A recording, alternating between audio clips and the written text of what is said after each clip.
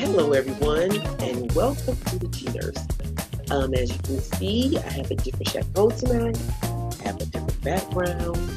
And I wanted to come to you guys because it's long overdue. I was supposed to do this a week ago.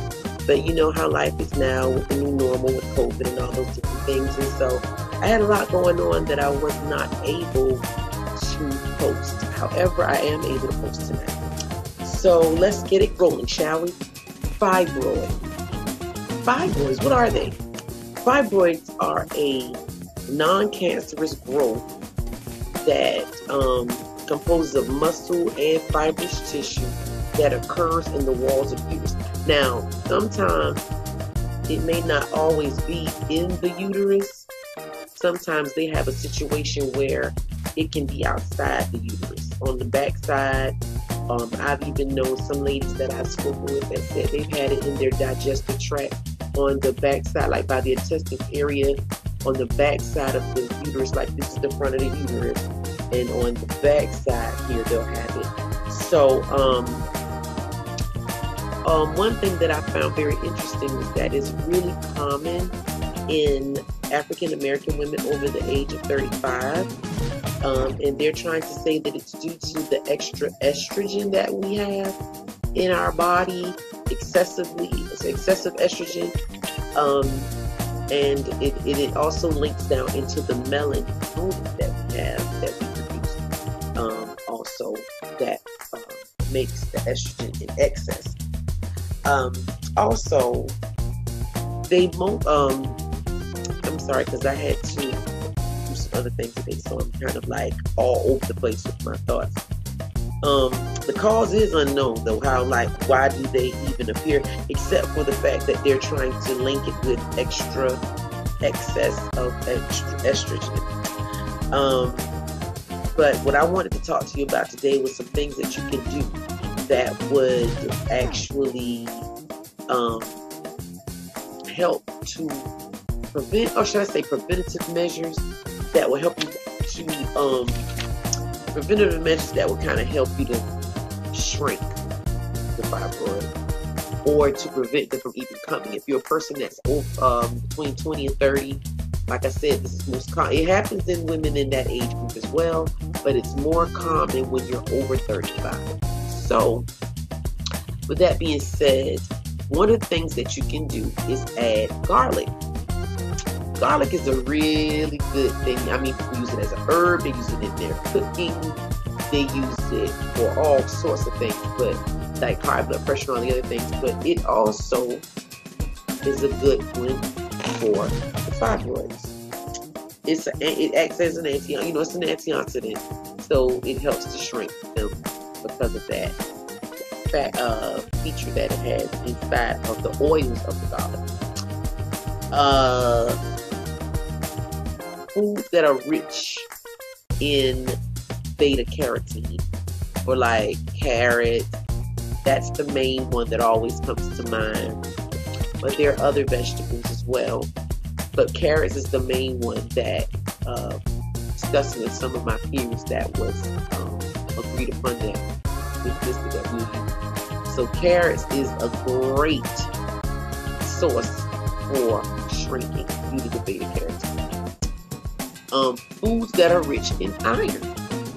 And I noticed that a lot of times, if you've looked at the vitamins that they have for men, and then they have the vitamins that they have for women, do you notice that the men are not required to have iron? I don't know if it's because men have a more serious muscle mass, or their muscle mass is more dense than ours. I don't know exactly what that is. Any of my medical people out there, if you could just inbox me and let me know if I'm saying that right or not. I don't know if it's because of the muscle that's denser than women's muscle, because I know we have a little bit more fat in certain areas to be prepped for childbirth, like for having children. But anyway, we require iron, but they don't have to have iron. If you look on the back of a man's multivitamin thing, it'll have on there iron not required or something like that, or use iron 0% needed or something like that. Fish, with all the things that are going on in the oceans and stuff like that, the fish and the excuse me, any kind of fish would be very good. Oh, excuse me, it's late. It's 12:30 midnight. But because of the mercury content that's in the water these days, yeah, but they say that the fish like salmon and tuna, some of those whiting, they decrease inflammation in that area. It keeps it kind of tight and right. It decreases the chances of inflammation that is due to the flare up of the fibroids to get larger or what have you. So it kind of helps with that. And which I found interesting when I did this, looking into it. There is an herb, it's called chasteberry or chasteberry. I talked about that in my fertility blog. I talked about this, and chasteberry is a very good feminine herb for women. It helps regulate everything in that area.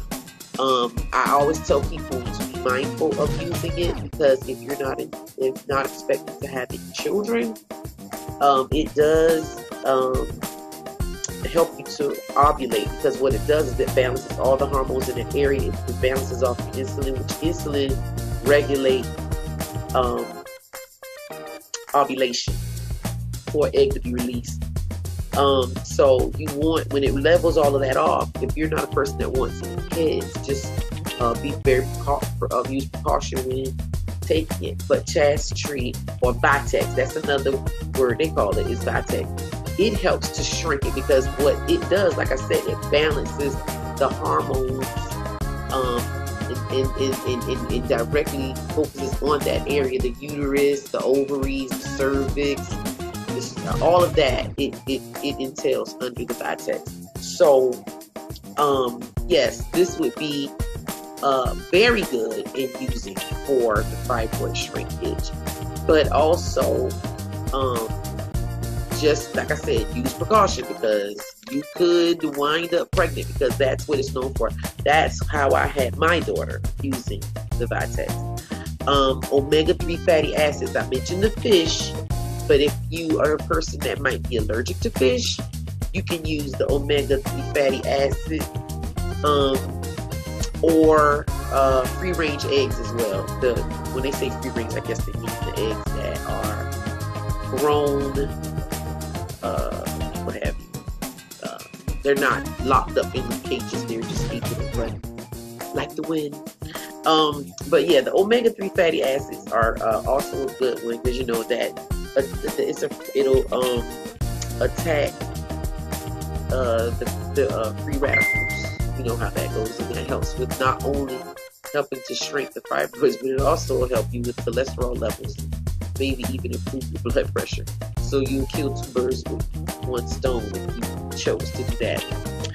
Now, the gluten-free grains like brown rice, buckwheat, those kind of things, they help as well. A lot of people, we've been raised on using sugarcane sugar. We've been raised on using white bread, white rice, just everything, and they're bleached, and so the only thing that's left is some starch and maybe some other trace of minerals. But when they bleach those things, the stuff they use to bleach those things to make them those kind of colors, it actually causes more damage to the body than good. Especially white rice. What do you do to rice when you cook it? You cook the white rice by adding water. What does that do to the rice? It swells. So when it gets inside your body, it does the same thing. When it adds to the fluid in your body, your stomach, it swells. It stretches your stomach. If it stretches your stomach, that makes you eat more. If you eat more, you gain weight. So just think about that. That was just a sidebar. But yes, brown rice, buckwheat, and gluten-free oats. That's another one. Those help with preventative measures of shrinking. I'm not saying that's a total cure-all. Remember now, always my disclosure is check with your physician when asking about these things. Don't just go out and do it. You don't want it to contradict with anything that you're taking. For example, if you're taking a blood pressure medication and you decide to go out and get one of the things I said in my high blood pressure blog, the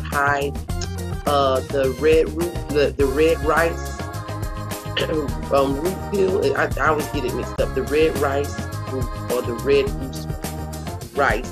But you decide to get that and you take that along with your blood pressure medication, it will drop your pressure tremendously low. So don't go out and get those things because they have the same properties. That red rice has the same properties as the blood pressure medication that you're taking. So that's a good example to why you need to consult your physician before you start doing any of these things. It's very important that you do so. And I think that's about pretty much what I wanted to talk about. Just some things that could help you either prevent or prevent any fibroids from showing up, or to shrink them if you have any. It's been found, documented with these different types of foods I mentioned, that it has worked. But I don't want you to go out and just get it because I said it now. But do your research, and then if you see it's something that's for you, consult your physician to ask him to help you with the regime to set up so that you can get started. I think that's all I have to talk about for tonight for my Nurse page. And I wanted to just let you know that my weight loss is going well. I can tell you about that. I have had a real debacle with foods, and I'm learning what to eat, what I can't eat, what I need to stay away from. Certain things that I used to eat before, I really don't even like now, which is really weird. But I'm a fan of certain things, like a good grilled cheeseburger, and I just can't eat it anymore. I tried to take a bite when I was able to start back, because I can start back eating regular food. And I tried to take a bite the other day and chew and chew and chew and chew. And the bread, well, it wasn't bread because I took the bun off, but the hamburger bun, and I had the lettuce and tomato and stuff on top. I chewed and I chewed and I chewed and I chewed and I chewed, and it just became a big ball of whatever it is, because I think it must have been mixed with other things, because it didn't even taste like hamburger after a point. So I just put it down. Now I can still do certain seafood like the snow crab leg and fish, shrimp, okay, but I can only eat about 4 or 5 of those. But yes, this journey that I'm on is quite interesting, quite interesting. That's all I can say about that. So anyway, I'm not going to hold up much more of your time. I am just up, and I said I hadn't vlogged in about a week or so. I need to let my viewers see what I'm up to lately. So anyway, with that being said, I want to thank you for viewing and watching and inboxing me with those questions. Keep them coming. Keep them coming. All questions. I want them. Keep them coming. Anything that you have a question of or anything you need to ask, please feel free to inbox me in my box. And when I see it, I will make every effort to try and relate to what the issue is that you are having, that I could probably help with any way I can. Oh my goodness. It's late, y'all. Herbally or by phone call. Just let me know what I can do that I may assist you with. And this has been the D-Jerk. Oh my gosh, I must be sleepy. This has been the G-Nurse signing out, saying, remember, always be auspicious. Have a good night. Bye-bye.